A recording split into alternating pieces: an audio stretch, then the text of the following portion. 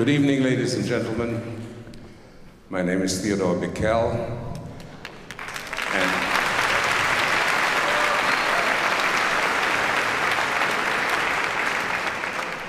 I am the newest member of the board of directors of Young Artists International, although I dare say, not the youngest.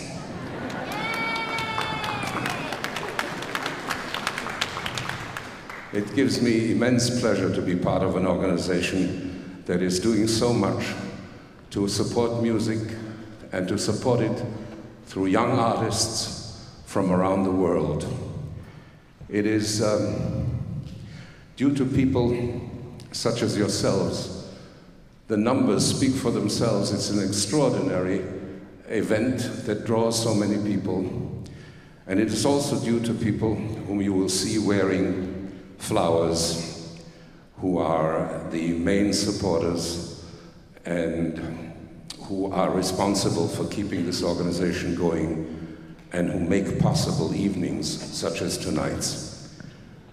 Music has never been easy.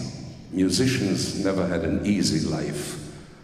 The history of music in the Western world is replete with tales of musicians who were underappreciated, undernourished, underpaid, underfed.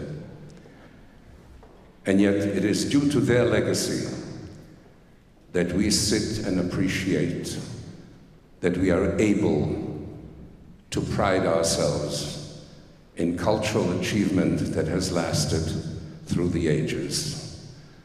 In this country, we pride ourselves on our military might and our economic might, but it is due to our cultural goods that we will be remembered.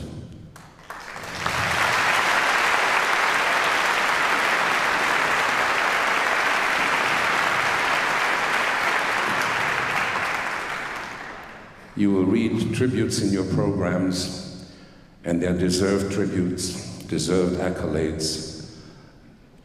But the best accolade you will get is through the music. What you see here is not a young people's orchestra.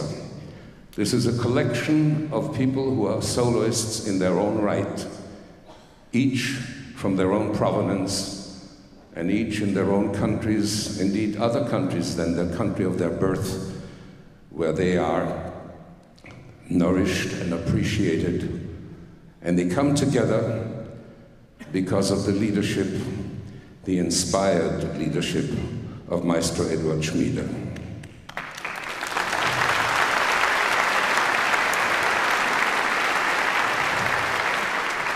These young musicians, whose places of birth are a veritable A to Z, from Alma-Ata in Kazakhstan to Zheleznogorsk in Russia, and who live in countries and work in various environments, have all come together because Edward Schmiede is not only an inspired artist himself, but an inspiring teacher.